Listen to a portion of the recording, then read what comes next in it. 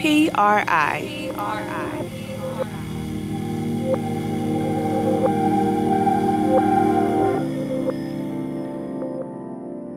This is our date night right now because we're still not really going anywhere other than takeout and occasionally the grocery store. So this is our shot for a date night, and we love it.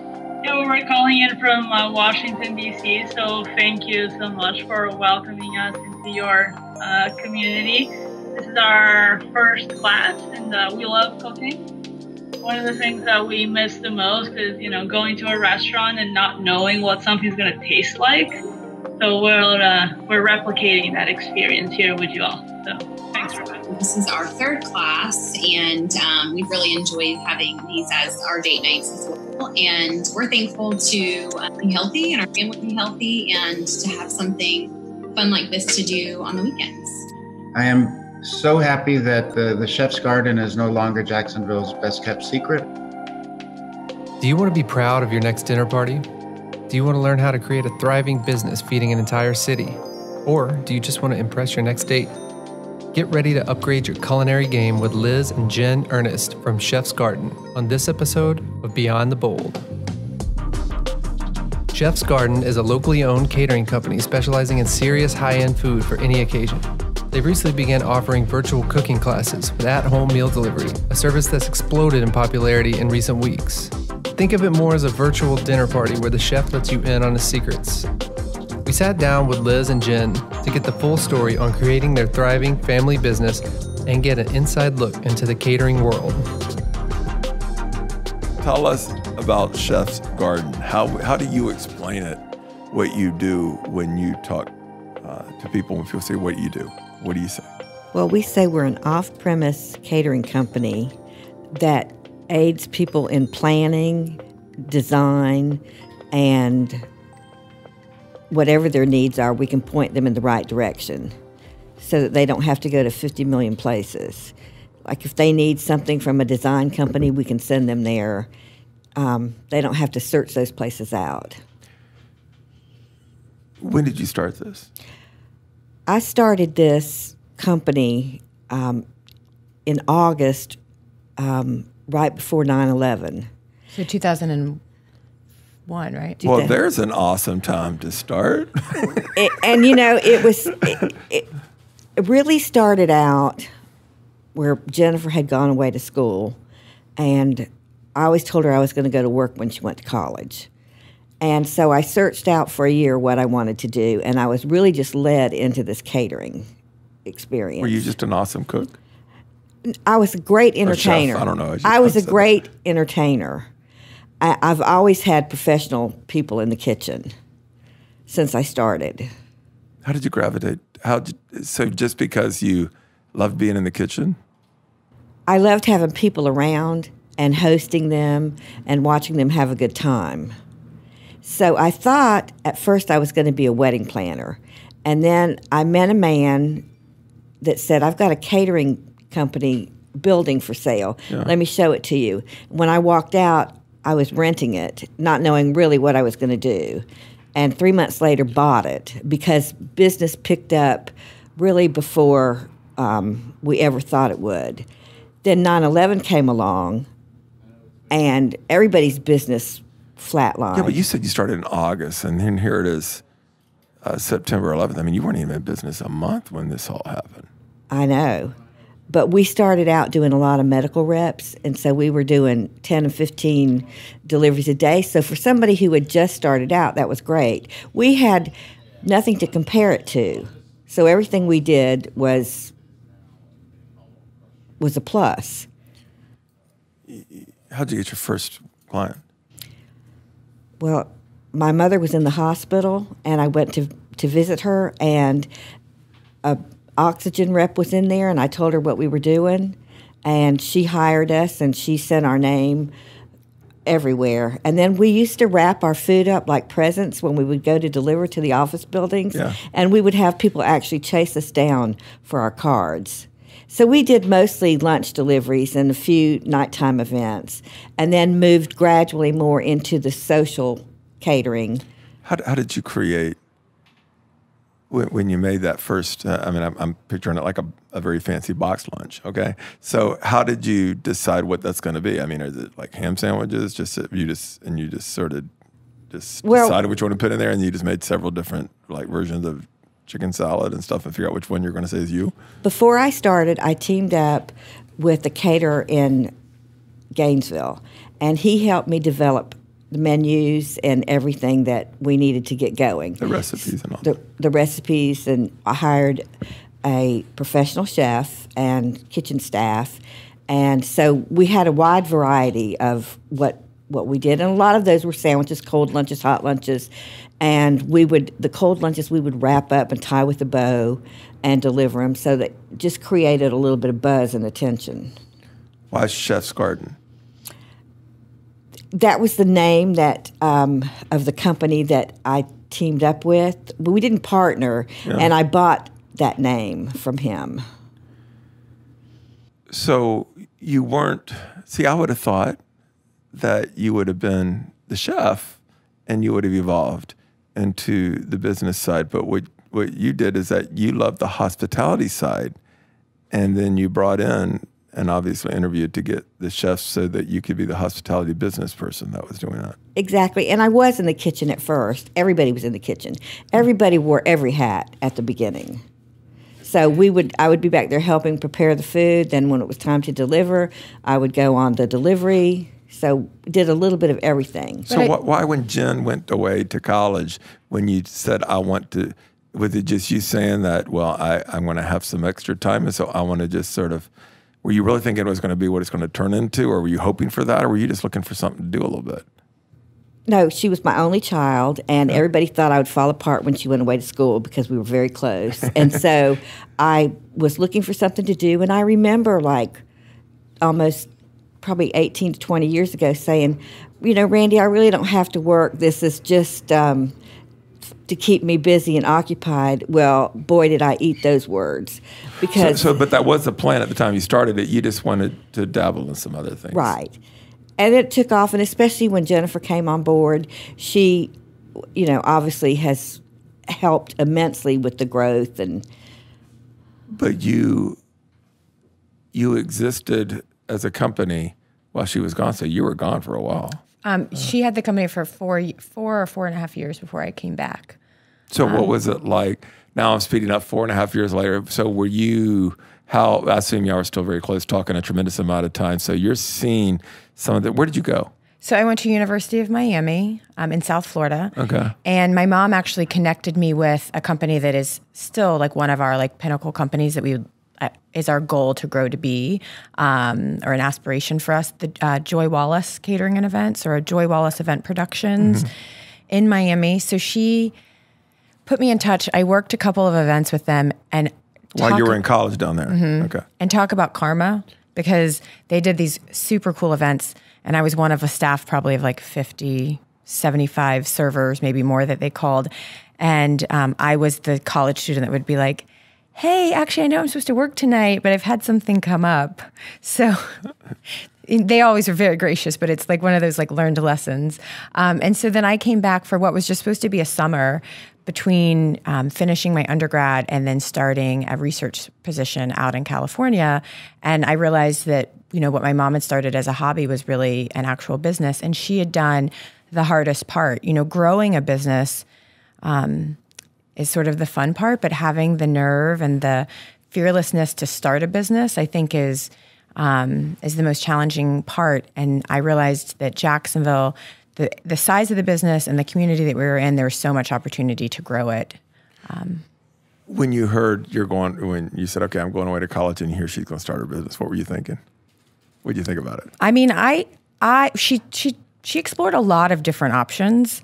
So one of the things that she looked at, I think my mom has always loved bringing joy to people. And so I think that's where the event side comes in. But she also explored a day spa option. And I was a very big proponent of that. Could have did both, catering and day spa. I'm very glad it turned out how it did, because it's obviously changed the trajectory of my life. But, I really didn't have any idea what she had started when I was there. She was talking to me about working, and I didn't have a real context for that, because she'd always been home and, that focus. What did you major in college when you were going? Psych and religion, and a minor in sociology. Well, I totally get the connection there. Yes.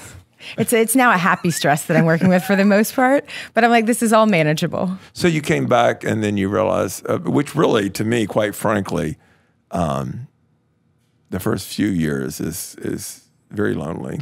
I compare that to my own sort of story. So she wasn't there for you the first few years. She's 6 hours away from you. But at that point, you weren't really 100% dependent on it, right? That's what you were saying. Right. Well, one of my first clients was FSCJ, and they liked what we did, and they spread our name through all the campuses. So, again, I had nothing to compare it to. So everything that came in was just great, and I wasn't really depending on making a living on the business. It was more like doing payroll, paying payroll, and adding supplies to the company. I wasn't taking a salary or anything. But when you finally started realizing that this is more than a hobby, it's starting to take off for you, you were good with this. There wasn't a part of you that was saying, yeah, this is more than I wanted. This is more than what I was thinking. Oh, no, I loved it with my heart and soul. So you started falling in love with it more and more. Yeah, absolutely. So now you are, after 4 years, okay, this is no longer a hobby. This is no longer just dabbling. This is going to be real. And then that's when you sort of come in. And then you obviously were down there learning some things. You came back. Tell me about where you were at the moment you came back and what were you thinking? Yeah, so I thought I was very graciously offering her 4 months of free labor. And that's when I came in to see that she'd actually created a real business, a thriving and sustaining business.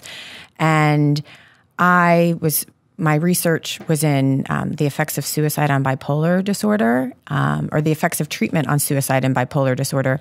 And I stayed a 5th year to finish my research study, and I was kind of alone, and it was dark and heavy, and I came back to this industry that was creating like happy moments. It was using some of that stress, but in like a really positive way.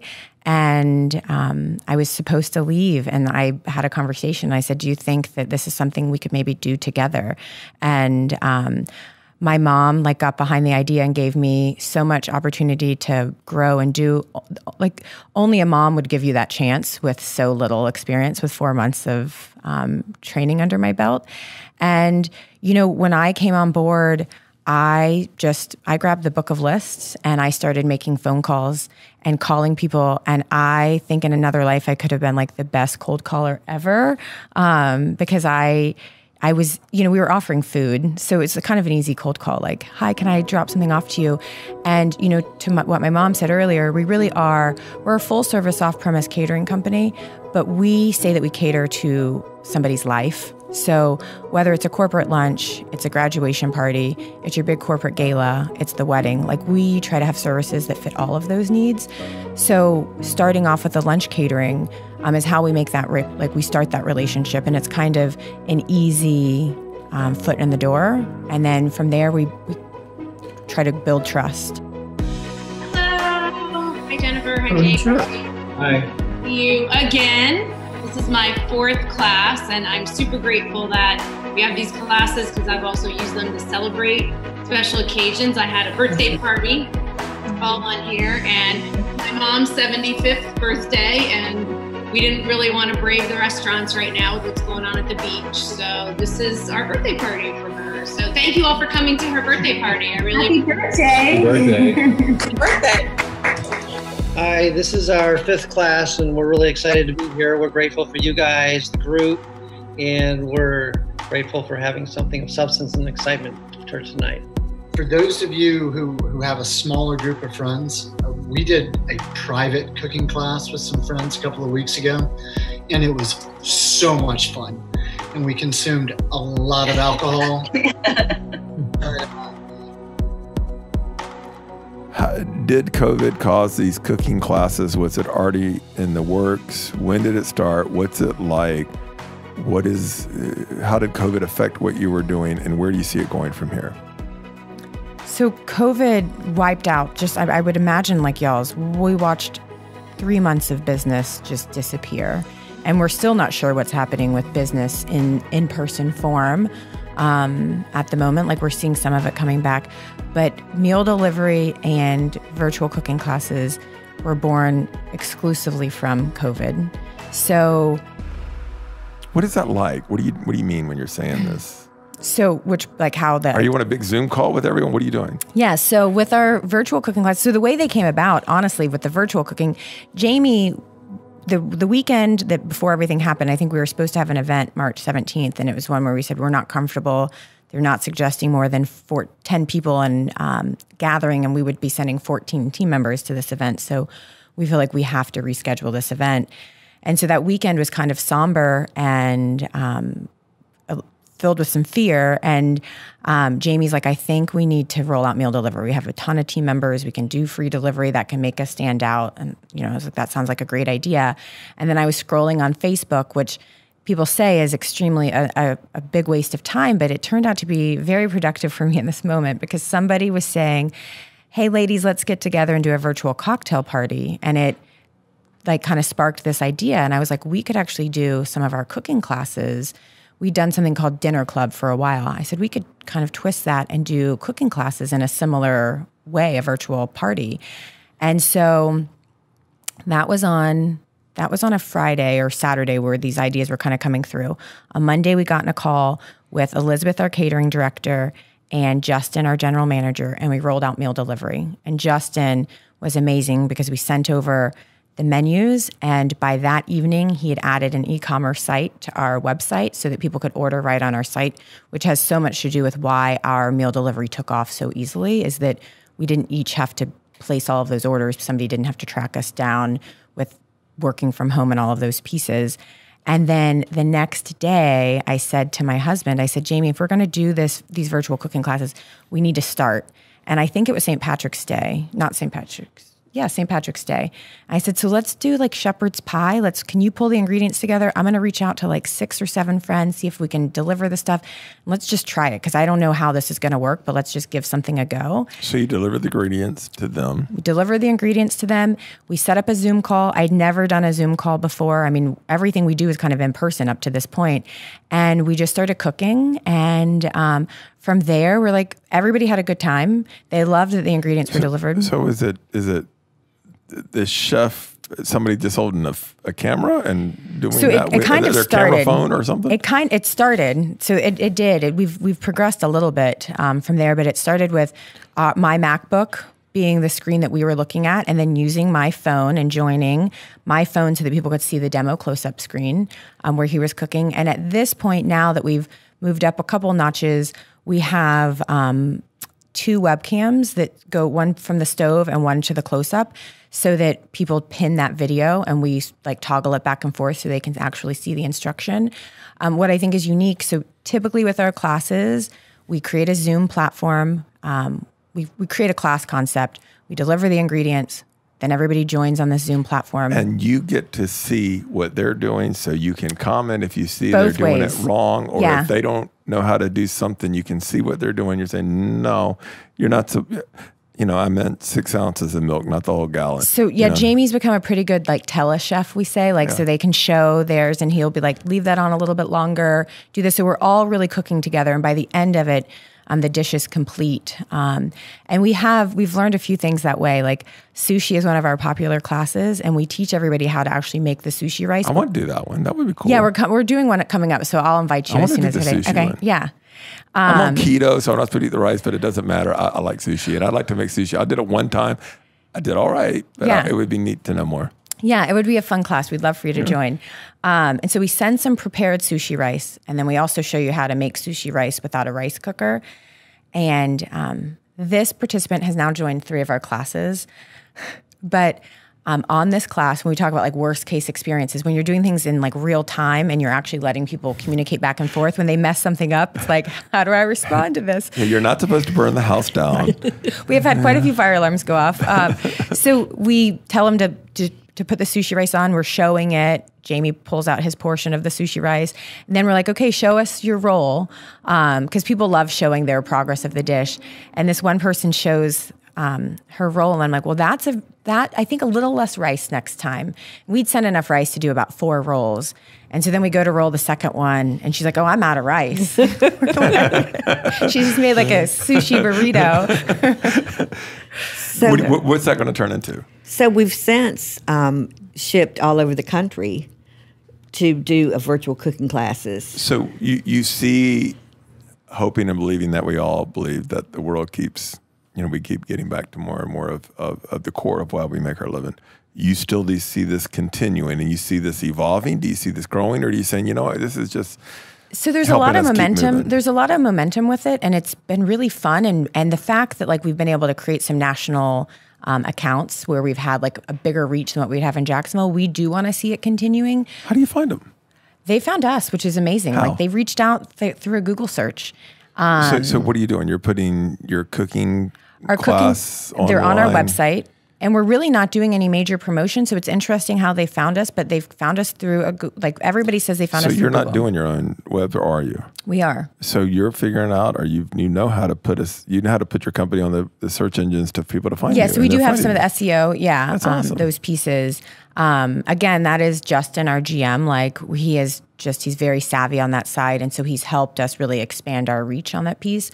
So we've had people reaching out. The month of July, we had 44 people that we sent kits to from New York, Martha's Vineyard, San Diego, Beverly Hills 90210. I was totally sweating when I got that one. I was like, are we sophisticated enough to do this class? And then we have, through the month of July right now, we have 9 shipping clients where we're going all over. How much does this cost? So the classes, if we're shipping with the personal instruction, it's $150 to $200, and that includes the private class, the kit, and then the delivery as well. And when it's private class, it's not just one-on-one though. No, we have a minimum of 10 to 15. We're sort of in flux there, but we have classes booked for up to 80 people. So is this 2 hours?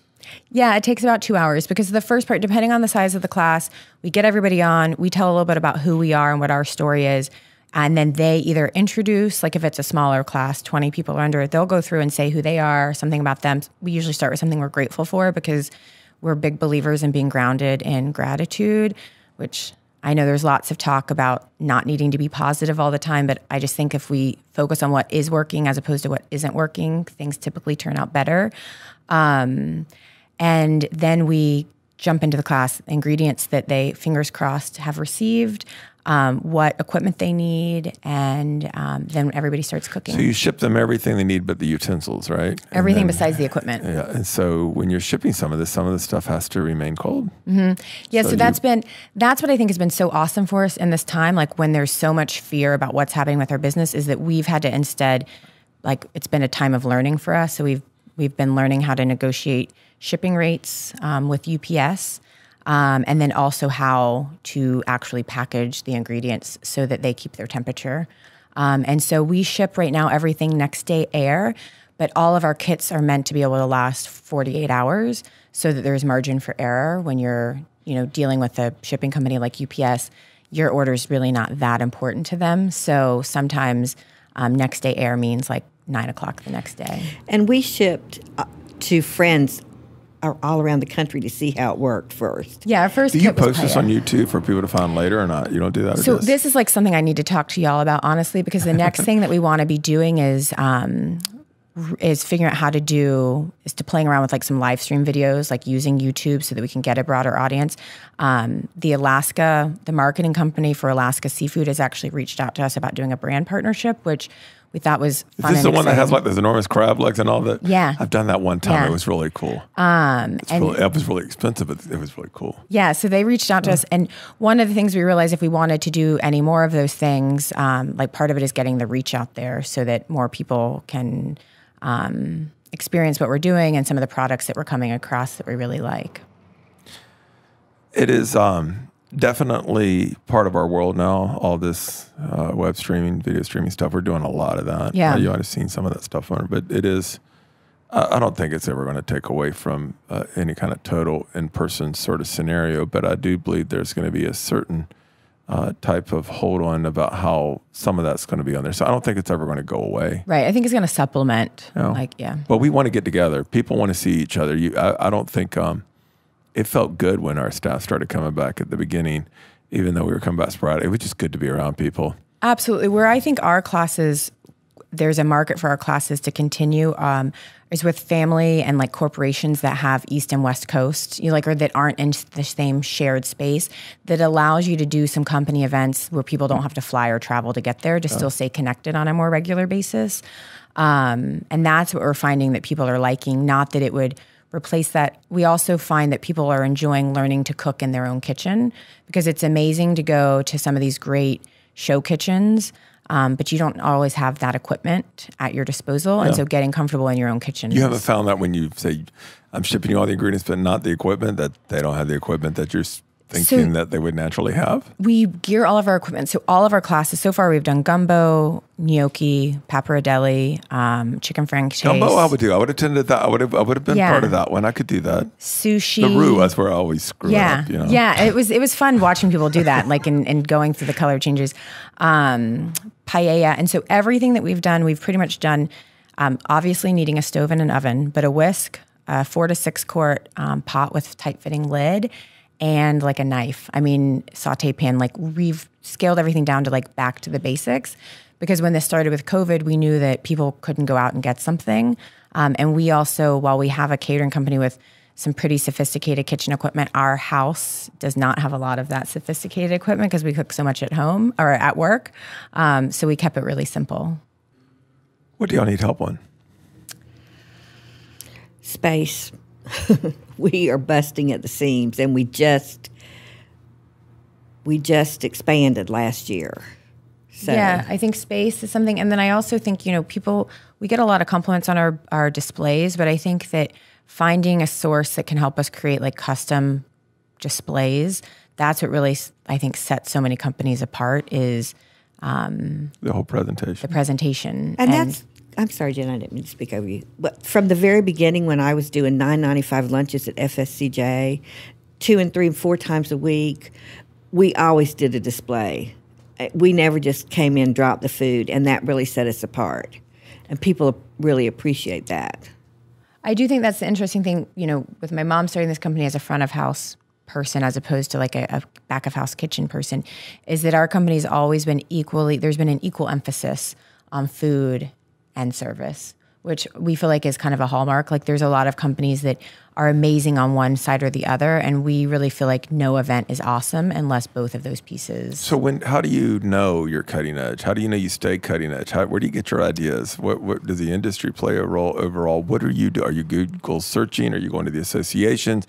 All of us are trying to just look and see what everybody wants. How do you do it? Yeah, our team gets together. We're always brainstorming on things. I think that comes in so many different forms. Our team goes to CaterSource, which is one of the largest catering events within the industry.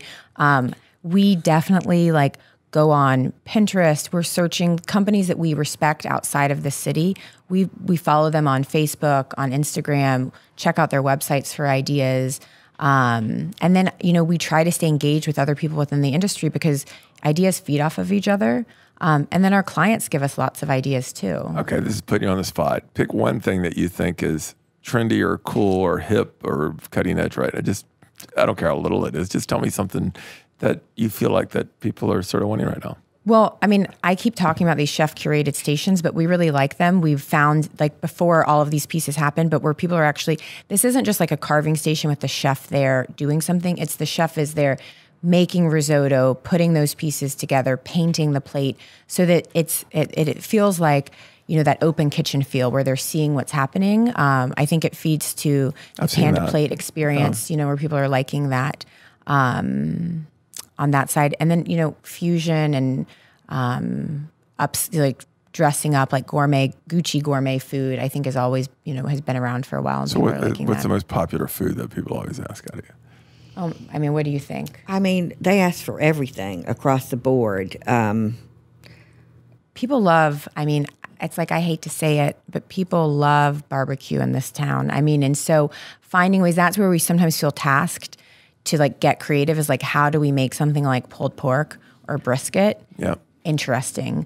And so that's where, combining some of these ingredients together, combining some things, presentation, taking simple ingredients, like one of the things that we do is like a short rib meatloaf, so like it's that comfort food of what it is, but we're using nicer ingredients like the short rib to dress it up. Is that what you, or let me ask you, what do you think you do best? I know you're going to say all of it, anything, but no, come on, be real. What do you think you do best? That doesn't mean it's everybody thinks I think our company excels in plated dinners. Oh, I'm sorry. Yeah, okay. I'm in entree because I was curious. Right. Oh, sorry. So, okay, as an entree. Well, we or have appetizer. What is it that do you have a signature something? We do have a couple signature dishes, which it's surprising, but some of our best cuisine I think is Asian and French, and those are Jamie's kind of backgrounds, and so so we do a miso sake glazed cod.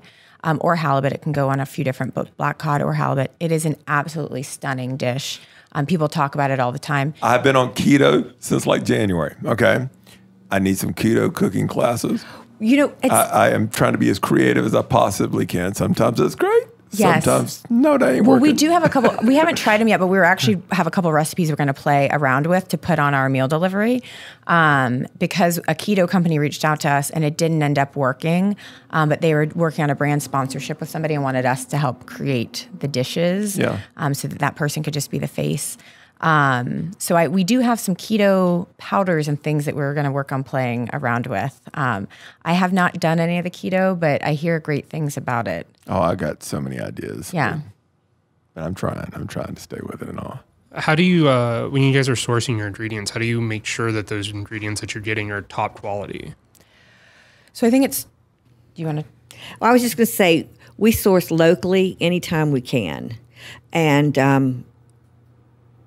the rest of our stuff usually comes from Cheney Brothers, and we always order. So does a big semi pull up and drop off? It does, but we always order top quality. But I think some of that is the same thing with like y'all having other vendors. It's like you use vendors who hold to the same standard and that trust those things. So we do work with Cheney has been a wonderful vendor, and they carry a lot of products, local products that you can actually get through their distribution. We work with Blue Buddha for a lot of our like produce and local vegetables, and then we will work with like small farms. We do a lot of work with Tracy at Atlantic Beach Urban Farms, and she is like has awesome sources for like she's put us in touch with some like great cheese purveyors. Does the price vary each time you place an order based upon the supply? Prices are always subject to change, which is interesting in our business when you're booking things out a year in advance. And so there is a caveat within our contract that states that we have the ability to offer a comparable product, like to give you the option to either change the price based on market pricing or to give you a suggested option that would keep you at that price. How has Corona or COVID-19 changed the pricing? Oh, well, meat prices have gone like skyrocketed. So they've been much higher for us. And just the ability to get some of those products in have been really tough. I do have to give one more shout out to Cheney because when we talk about the semi driving up, so our commissary that we're busting out the seams with is about 3,500 square feet. And when we started working with Feeding Northeast Florida and we were doing 500 meals a day for them, plus the things that we were doing, we were running, we didn't have the space. And so we reached out to Cheney and they delivered one of their semis that they left parked in our drive. Yeah, so that we would have like additional dry fridge and freezer space. Did you see that partnership with Northeast Florida, Feeding Northeast Florida continuing? So we've stopped for the moment. Their demand was dropping off, and then our ability to like execute other things was starting to pick back up. So we've left it in a place that if they end up needing assistance again, that we're here and like ready. But we were in a place that we were able to bring our team back on, and their resources that were needing it were able to start producing again. Are there other local partnerships that you guys are developing or looking out for right now within the community, or is it really? Yeah, so one of the things that we're working on and looking into, and it's harder than it seems, is a place to take our leftover product, like to a like a nonprofit or soup kitchen that could use that product because there's so many liability pieces that come in. But we sometimes end up with, we feel like we have a pretty good ratio of what our quantity should be. But in this business of catering, you always want to have more food than not enough food. So it breaks our heart to have to, dump food. So if a client doesn't want it, we're working on a place where we could actually take some of that food. What did you guys make? It is a mise glaze pod with an Asian lo mein salad and spring rolls. Wow. It's fancy. Very fancy. Where those Tommies go? On this thing? Oh, he's getting fancy over there. I know. Whoa. I don't think there's anything. He put the noodles down first. I did see that. Yeah. I've been working. Wait, it looks like he put the sauce on. No, I looked. He had just the noodles on the plate. I've been working on my plating skills, guys. So let's see if we can do this. I can't relate to one thing that you said because I still can't do it. You said you did cold calling. I've been in business now 26 years, and I no matter how much people think, yeah, Randy, you have so much, I still can't do that. So did you do any of that cold calling? I did a lot of it. You just called people and say, don't you want me to actually cater something? I don't have anything planned. Well, we would bring a lunch presentation for their staff. You would just look at the point, and I don't know if the Yellow Pages were the way. You just pick someone. How did you know who to even cold call? I mean, I can come up with names, but I still don't have it in me to just cold call. Right. So I guess I want to ask you too. So go ahead, you first. Different businesses that came to mind, we would just call up and say, "Hi, Randy. I'm Liz with the Chef's Garden, and we have." How did you know who to ask for? Well, usually we would ask for somebody in human resources because they could always steer us to the right person. And that worked. Or administrative assistants. So you bring them a lunch with a bow on it stuff, and then you're just hoping that they're going to remember and call you. Right. Did they? Absolutely. Really? They did. You still do that? We do. Well, we don't wrap our food up anymore because it just there's too many lunches going out to be able to do that. But we do still call people and offer them lunch so that they can get to know us. Yeah. Well, get me back on that list. How did you get involved in the cold calling? Did you say this is working, or did you just say, like, I can take it from here, I can start actually making more of these connections? Did you not feel some sense of, oh God, you're just calling people thinking that they want to spend money with you? Well, what I loved is the fact that, like, with cold calling, and at the time, I just come back to Jacksonville, and none of my friends lived here. I knew I wasn't calling any of my friends. So really, they didn't know who I was. So I would just say, this is Jen with Chef's Garden. I would like to talk to somebody that's in your events department. Can I bring you something by? And I really think one of the cornerstones of Chef's Garden is perseverance. So those relationships took some time, but we just sort of dug our heels in and decided to make relationships. That is part of how we ended up at the Cummer. So it became like on our vision board or on our like dream is that we would be catering events at the Cummer. And you've been in this industry a long time, so you probably know Susan Mala, who was over there. Yeah, very much so. And Susan became a dear friend and a wonderful advocate for our business. But I cannot tell you how many calls went to Susan that were like very politely like, I will take that under consideration, and so we now have the cafe inside the Cummer Museum, but it was at one point just a coffee counter. And I think what happened is we ended up catering, a friend of ours did a surprise engagement at the Cummer. They brought us in for it. So that was like, we'd been hounding Susan. Our friend brought us in for a small event. In the Italian Gardens. Yeah. It was gorgeous. When you could still do something in the Italian Gardens. And we went above and beyond. We just put everything into it so that she could see what we could do. And in that conversation, she mentioned this coffee counter, which I was like, I'm not interested in this coffee counter. My mom was like, oh, well, that could be a foot in the door. This goes back to perseverance because it took us quite a few years as just a coffee counter, but we ended up accepting that deal. And with that, we got exclusive in-house catering at the museum. That took a while too. Yeah, I'm sure. And eventually we got exclusive in-house catering right away, but we didn't get exclusive catering right away. Right. And so we were able to do some of their PDL and members openings and things like that. And those events, they had very small budgets, But at least we were able to get creative and figure out how we use that budget to cover our costs. We weren't necessarily making money off of those events, but they became showcase pieces for us in front of the right clientele, building that trust relationship with the museum. And then from that coffee counter, there was some tables in the concourse. We started serving lunch, like actually bringing it out to the table. And eventually it clicked, like, oh, this could actually be a cafe.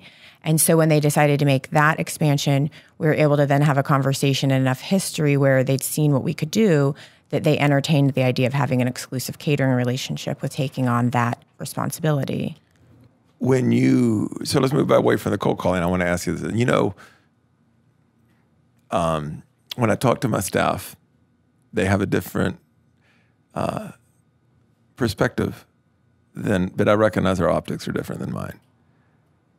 When I ask them what do you think the hardest thing is of having a business, I would ask them. They would always think the execution.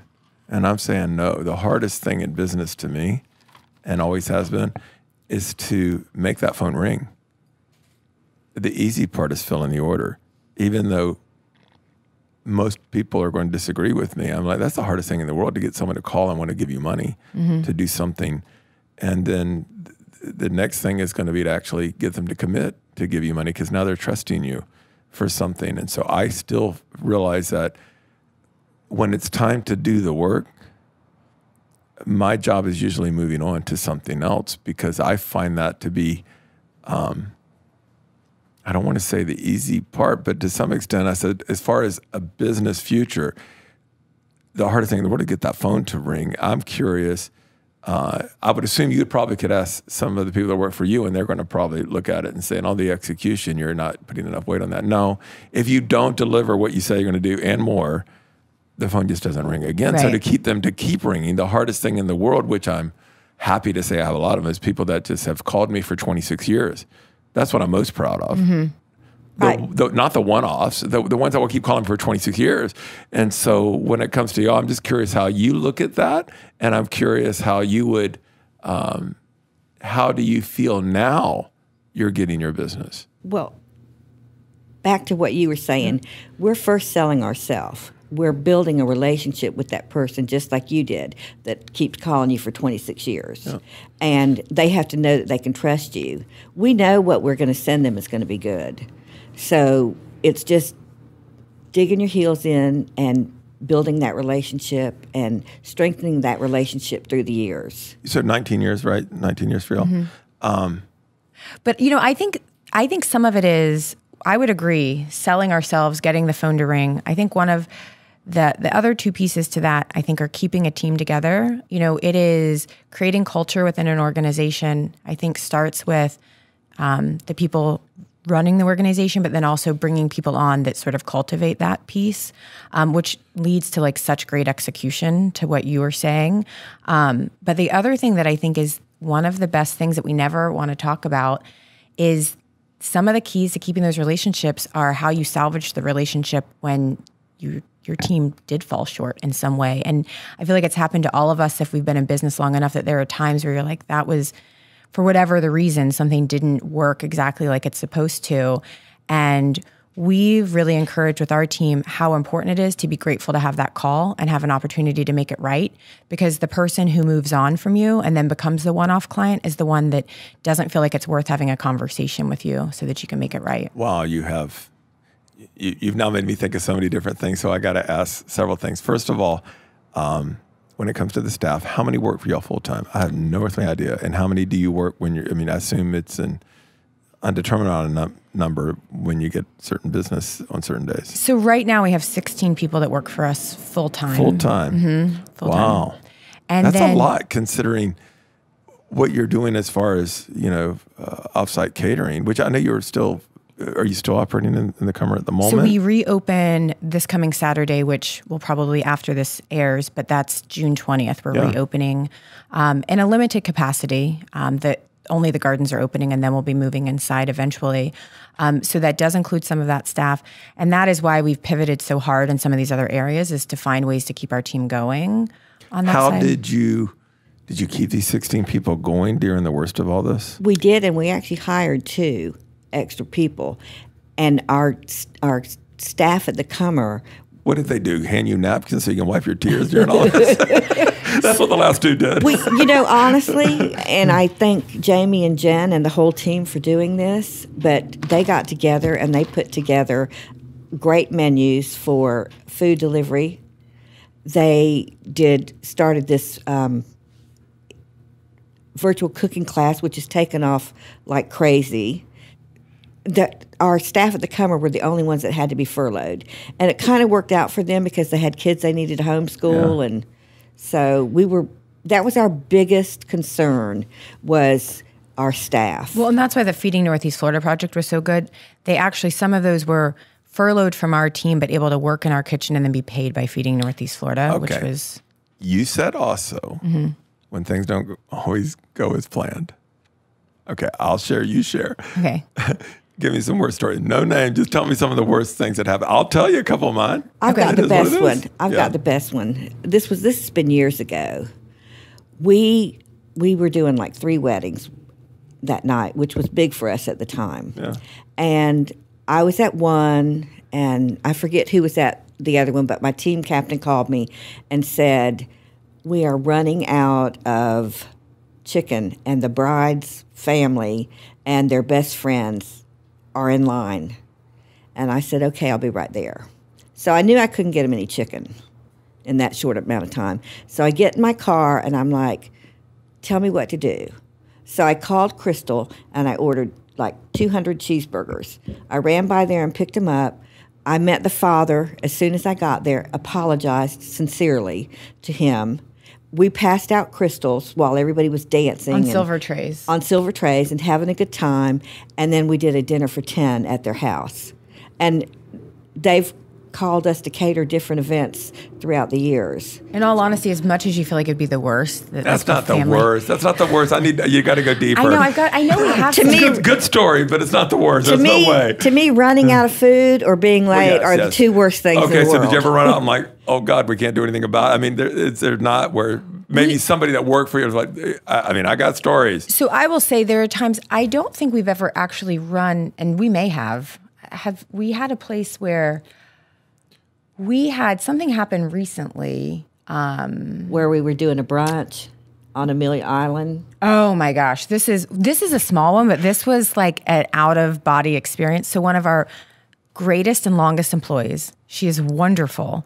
We were catering their wedding the next day, or that evening. We were catering their wedding that evening. He works with the Jaguars. It was a pretty big affair that was going on. They asked us to add a brunch on that morning. We were like, absolutely. I think it was 50 people. Our delivery driver leaves her phone with the GPS and then proceeds to get lost. And she shows up for this brunch 2 hours after. We can't get in touch with her to figure out where she is. We're trying to figure out, she stops and calls us at a couple places, like at a gas station. She's like, I'm trying to find it. I don't even know what happened. It was such a bizarre experience. What did we end up doing? We were calling the mother, or the mother of the groom who was putting on the brunch. And I got in the car, went out, picked up I didn't pick it up. I had it delivered from like chicken biscuits, and I dropped champagne. It's pretty bad when you're hiring a high-end catering company and you're instead giving them fast food. I mean, that is a pretty low moment for us. It was bad. And fortunately, the wedding was knock your socks off perfect. And I've always said, in business, we'll make a mistake. Never try to explain it away.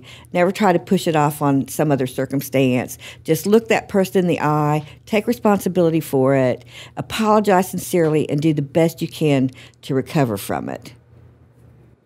I have eventually got to a point where I felt like everything went great at certain events years ago. And then I looked, and I'm real, in a sense, almost proud. And then I realized later, I said, just recognize what you're saying, Randy. First of all, there's no such thing ever as a perfect event. Because if you went back in time, might be the smallest thing, you would probably change something.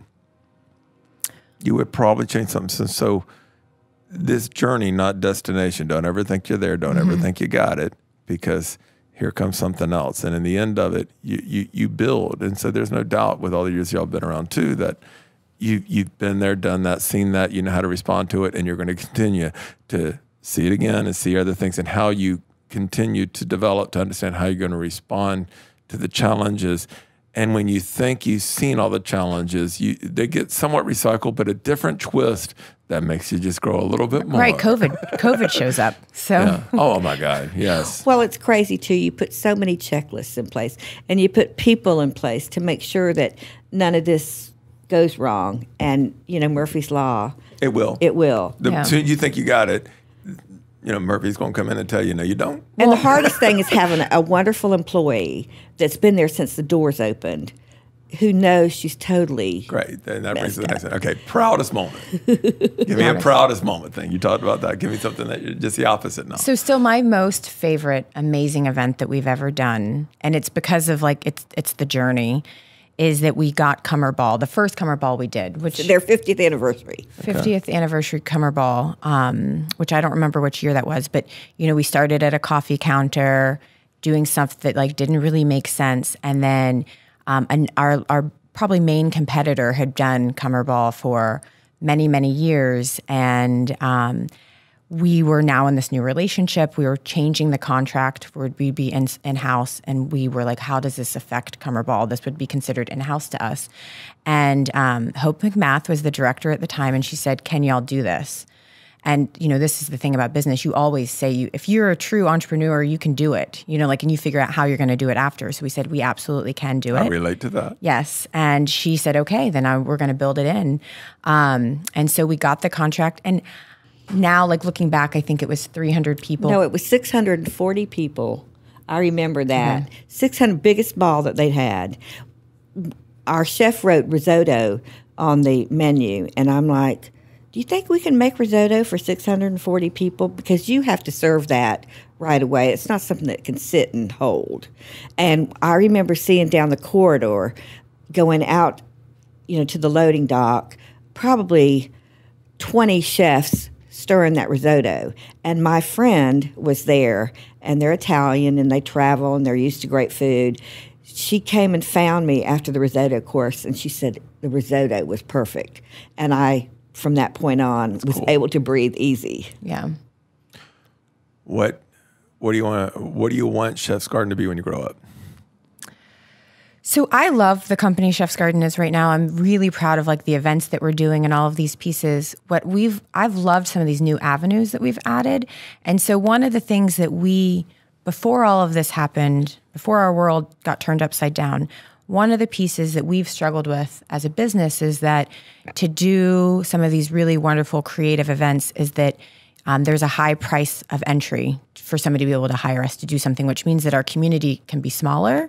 And so what we've loved about the time loved is maybe the wrong word to use, but what has been a great opportunity when COVID came is that we've been able to we've built a meal delivery division, and then we've done these virtual cooking classes, and there's a small price, almost anybody can afford then to experience our catering. And so we love the fact that we've built this bigger community. And so that's what we want, is a company that has a couple different divisions within our business.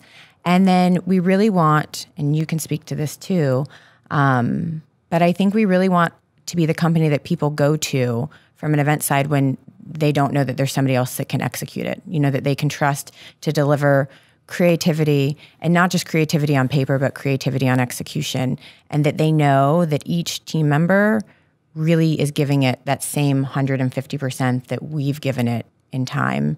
And that's probably the thing I'm the most proud of, is that we have team members that give 150% when I'm ready to not give 150% on some days where I'm like, is that really necessary? And they're like, yes, that's the standard that we've set. I love having people that hold me accountable as much as I hold them accountable. We are very fortunate with the team that we have. What do you not like about what you do? Oh my gosh. I mean, it's really hard to have a life. Sometimes it's hard to build in some of those times and to learn, as much as we talk about this, and this comes to the team, and I probably could have more of a life than I have. I'm trying to learn that. but is learning to let go. It's so hard when you've become so invested in something to do what you've said is to walk away and start selling the next event as opposed to being in all pieces of it. And that is something that I'm still like where I am in my career, learning that I don't have to keep my hand in every piece of the process. And you got to be willing to accept they're not going to do it the way you would do it, and you're going to have to let it happen. Right.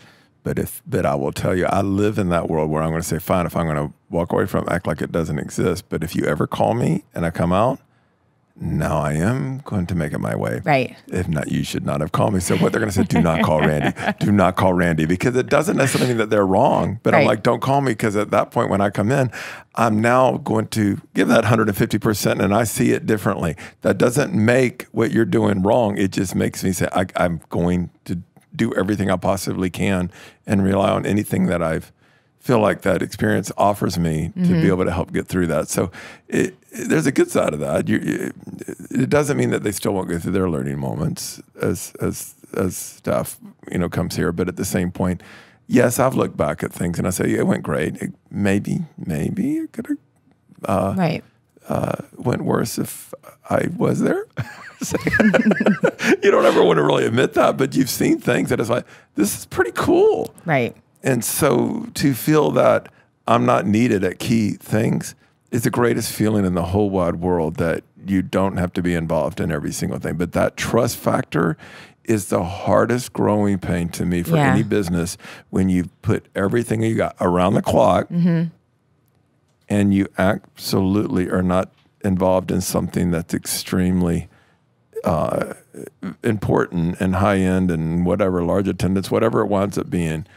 And you've let it go, and that trust, it's earned. It's not given; it's earned, and you always have that thought behind you, like, oh God. It's kind of bittersweet. It's like giving the baby away, and making sure that it's going to be okay. We've been enjoying your weekly specials and eating wonderful. So thank you very much. This is our second meal with you, and we had a blast the first time. We're cooking tonight for my parents who are celebrating their monumental birthdays. Sorry, that's right, monumental birthdays. They wouldn't want me to share, but they're. What I ask with family here, only the two of y'all are involved as far as family. Well, my husband. Okay, so he's involved in it. And how's that working out? It's great. It really is great. We have a policy that once you walk inside the building, it's business. And we have been able to adhere to that. And besides being family, we're good friends. So, people go, you see each other on the weekend too? Yeah, because when we're at work, we're working. And I think the hardest part is not talking about work when we're not working. That is the hardest part. I have that rule. Yeah. I have that rule. I just won't do it. Yeah. Well, we need to.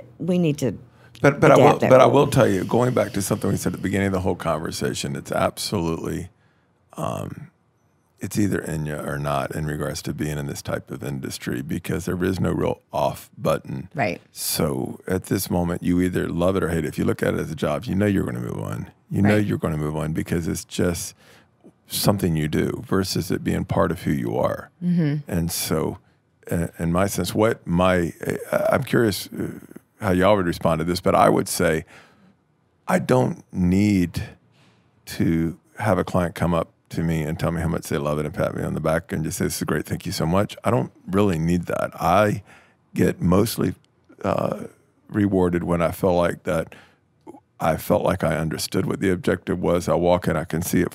I get it. I feel like I understand it. I feel like that we reached what we were trying to reach, and we did and the fulfillment and the instant gratification of that. That's why I could never work at a place and would be like on an assembly line, because you don't get to see the finished product. You don't get to see the reaction. So if I would be the kind of guy that I don't want to make the nuts and bolts for a toy. I want to see the kid playing with the toy. I want that instant reward. And so live events give you that instant reward that it's nice to hear when other people feel that way, but you don't really always need it because you just sort of know. You can feel it. Yeah. You can feel that you're doing what you were hoping to do for them, and you're getting them to maybe not see the mechanics of what you're doing, but get caught up in maybe the good, bad, or the emotion of the messaging and what is trying to be delivered. Well, I think, like, to your point also, the longer that you're in this business, you don't need the client. You do. I mean, we love the client to say how happy they are. We all like that. But you can feel when the client's happy. You know, it's that intuition, like, where you know, and you can see that their guests are happy. And you know, I love when our team will come back, like if I'm in the kitchen sending food out, like I love when they're like, oh my gosh, people are like loving it. Or I'm seeing plates coming back that are empty. You know, like that's our biggest sign that people are enjoying what we're doing. I would give advice to anybody that wanted to be in this hospitality event sort of industry. If you can find anything else to do for a living, you probably should do it. It's not family friendly. Mm-hmm. It's not. It's going to take a good amount of your attention, even when you're not supposed to be giving it attention. Right. But if you do find some sense of what I was talking about earlier, of that fulfillment of trying to find your place in the world on a professional level, then you can't have to do this. Right. It's not going to turn out very well. You've got to give it all you got, and you're just going to have to hope and believe that the older you get with every year that would go by, more and more you can be hopefully slightly more selective. And I don't know what age and or how many years, I don't know what that means, but to grow to a point that you can say the things that most fulfill you can be the things that you still continue on in your journey, but there's no sense of real retirement. That's tough. That's tough for me to vision. Well, I think, you know, talking about trusting people, that I think the hardest thing with having downtime in this business is like learning to let go. And you said it at the beginning, is that there's a lot of people within your company and within our company that are capable of executing things without us being there. And it's learning that you don't have to be there, you know, like that. And what you said, and it being bittersweet that your team knows that you don't need to be there. It's like you learning that you don't need to be there, you know, like, and you being okay with the fact that you don't need to be there, because you can't have balance if you don't come to that realization, because then you feel like you have to be everywhere. And that's what I'm working on personally. And I think what we've loved so much about the meal delivery and the virtual cooking classes is that we never would the intention would never be for those to replace in-person events, because we love them and our team loves them. You know, like our team probably doesn't love meal delivery and virtual cooking classes as much as I've loved them. What I love about them is it's been something different, but I also see it as an opportunity to create other revenue streams that can stay, so that we can be more selective with some of the catering events that we do, and not selective where we're only doing events that are of a certain price point, but where we really mesh with the client, like food is important to the client. And that, you know, this business can be hard, and it's always nice when you're working with clients who really value what you're bringing to the table on that side of things. Any subject or anything you can think of that we haven't talked about that you wanted to make sure that you wanted to sort of talk about? Anything else you can think of? I guess when Jennifer came on board, she, because she was my daughter, as she said, I let her do a lot of things that I probably wouldn't have let someone else do, but I had a lot of confidence in her. And she kind of got trained baptism through fire. And I always told her that the two main things in business for me is always surround yourself with good people. That's the key to running a good business, and treat them right and reward them generously, and to always think of each event as the last event you're doing. That, you know, you're only as good as your last event. So give that event 150%. And then when it's time for the next one, you give that one 150%. And I think that has stuck with Jennifer, and our team feels that. And I think that's really what has made us successful. Jen, what was your favorite home-cooked meal to eat growing up? So my mom probably doesn't want me to say it because it's not like a fancy one, but she would make this chicken and rice casserole that was my absolute favorite. She's made it for me since, and now that we're in this industry and we eat so much wonderful food all the time, and I'm like, that's so surprising that was my favorite meal, but it still has this little spot in my heart for sure. We always had a beautiful table, and a lot of times it was food to go. I would cook for parties, but we all had different schedules growing up, so we would try to sit down and eat, but I didn't necessarily cook every night. But we always had a beautiful table setting. That was important to me. The thing that's interesting for me is all my memories growing up weren't necessarily about the food, but we always had a house full of people. Like she was always entertaining. People were always there. And it's something that I struggle with now, being a parent and running a catering company, is that I'm always around people, but I'm not always creating those moments within my house. And so I have such fond memories of that.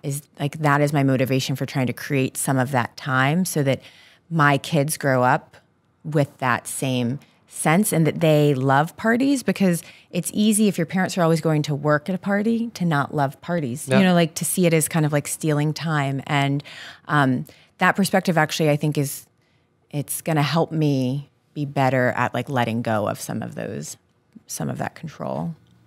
So we end every episode with some lightning round. I'll let you guys ask the questions, but they're meant to just be really quick, short answers if you guys want. Let's say one question on my lightning round lasted 5 minutes. So let's see how y'all do. Yeah, where do you want to start, Leah? What's one seasoning everyone should have in their kitchen? Salt and pepper. Salt and pepper mix. Yeah. If you weren't in Jacksonville, where would you be? Seattle. Gosh, I've been here forever. I don't even know. You'd be in New York. That's where we every summer. I love New York. Yeah. Well, since you've been here forever, what's your favorite thing about Jacksonville? I really love everything about Jacksonville. We have the beach. We have a good cultural scene going on. I know so many people here. It's, when you go out, you're always seeing friendly faces. We have great places to go walk and hike. And I just, I really don't have any place to compare it to because I've lived here all my life. I love the sense of community. I mean, I think to what you're saying, like there is a good sense of like support, and that's what it's been awesome to build a business within this community. Right. Do you have any just general cooking tips for people to cook better? Don't listen to my cooking tips. Listen to my husband's. So I am, I fall on the front of house side of our business too. So people are always surprised. I was telling my best friend, we were talking about these classes, these Jen and Jamie cooking classes, and she's like, I think it should probably be like Shara and Jamie since Jen can't cook. But I think anything you serve, if you make it pretty, garnish it, put it on something pretty, have something great to drink with it, and have good company. I mean, obviously food is the essence of what we do. But when you're just, wanting to have people over, you just make it look fun and festive and happy, and you've got a great party. Yeah, he was the chef that said that you first eat with your eyes. Mm-hmm. Oh, absolutely. Yeah, and, when I shop, everything I shop for is something that we can use as a vessel for food. I've done that. I would carry stuff home all the time. My husband would say, why did you buy that? I'm not sure. I just know that I'm going to have a use for it. And the next thing you know, we're serving, something crazy on it.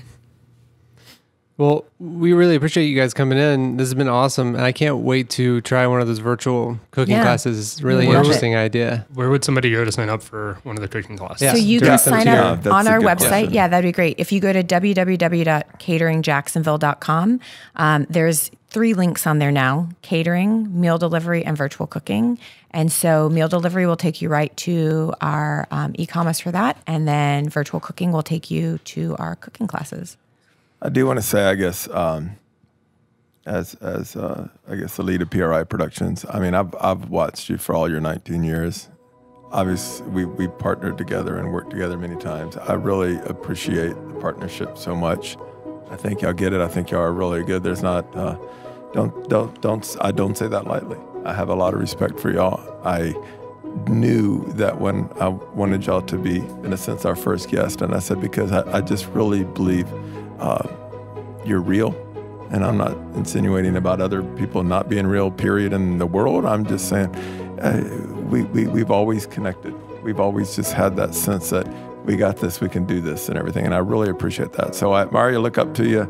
And I think it's awesome how y'all have been trying to make sure that y'all can get through these challenging times of with COVID and the live event industry, and how y'all are doing. Y'all got to do to stay alive. And sometimes that might be the only goal, is just stay alive during this time, and let's get through this together. But I appreciate you talking to us. I appreciate everything that you've done for me and for PRI. I wish you the very best. We're always here for you.